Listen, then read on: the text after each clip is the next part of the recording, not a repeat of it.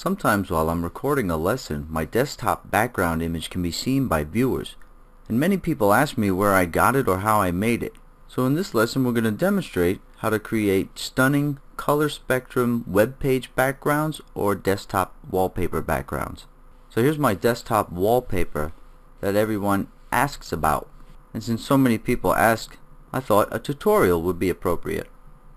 That way you can make your own, any style you want, any colors you want. First, let's go to File, New, put the settings you want in for your file, and press OK.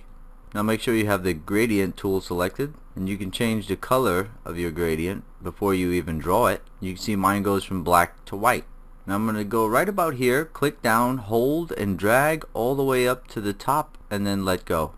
Okay, so drawing from the bottom up gives us a gradient going from white to black. Now let's go to Filter, Distort, Wave, and then you can preview the different types. You have sine, triangle, and square. I'm going to choose square. You can also play with these things to get different effects. So if I change this from 5 to something like 15, my little preview window changes. And I wanted something more like that. You can also play with the amplitude. So once you play with everything and get it looking how you want it, then you press OK. Then we're going to double click the layer. Let's name it Color Spectrum BG. OK. Now double click the layer again. Now we're going to go down here in the styles to Gradient Overlay. Let's set the blend mode. You can use either multiply or linear burn. Will both give you a good look. I'm going to use multiply. Then I'm going to click the gradient and I'm going to choose the spectrum. And I can change the colors all I want.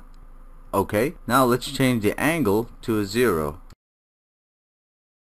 So you can see what happens when you change the angle.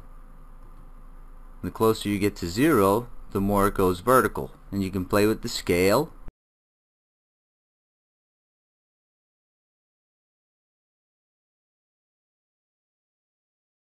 And there's also the style setting, but you would want to leave it on linear for this.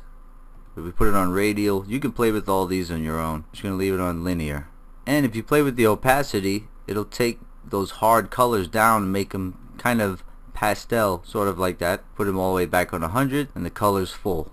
Press OK. Now anytime you want to adjust that, you can just double click your gradient overlay. For instance, if I want to change my blend mode at any time, I can go to linear burn. And you can play with all of these blend modes to see exactly what it'll do for you. Okie dokie.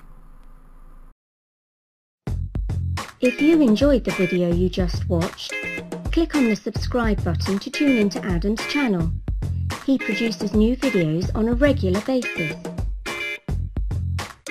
Below the subscribe button are a few more of his video tutorials that other viewers have found to be helpful or inspiring. Thanks for watching.